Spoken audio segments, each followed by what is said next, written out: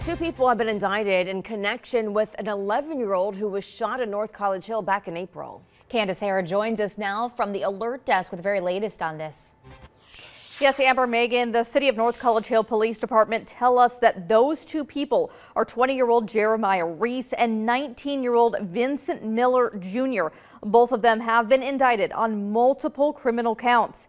Now, you may recall 11-year-old Jalea Williams was said by police to have been playing with her brother in her home in April. That is where police say they found her with a gunshot wound. This is a look at video from our crews on scene that night. Now, today's indictment is said by police to be in connection with that shooting.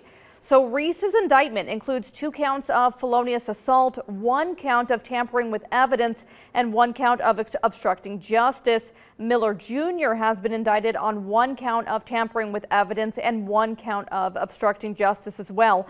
About a month ago, Jalea's family told our Mike Shell that Jalea underwent surgery at Cincinnati Children's and that she was still hospitalized, but her health was improving.